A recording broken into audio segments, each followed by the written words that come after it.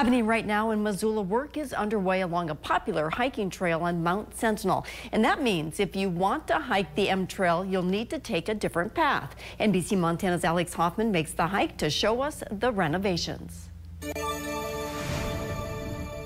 It's no secret the pathway to Mount Sentinel's M attracts a lot of foot traffic. It's a busy trail.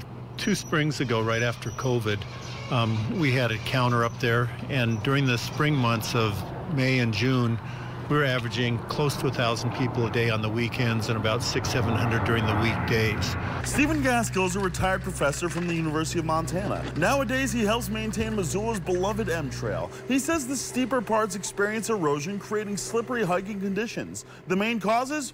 Well, weather and people.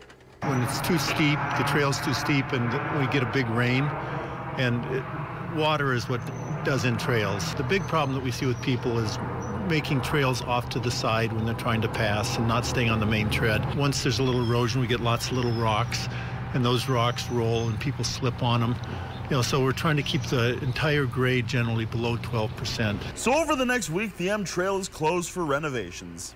The good news for people hoping to hike one of Montana's most famous trails is it's technically not closed. Just take a left when you reach the M Trail sign at the base of the mountain. However, fair warning, the left side is substantially more steep.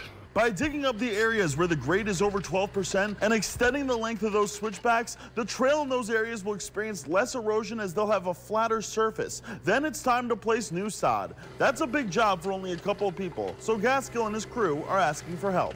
Sod that comes out of the new trail will be put onto the old trail, and that takes a huge crowd of people.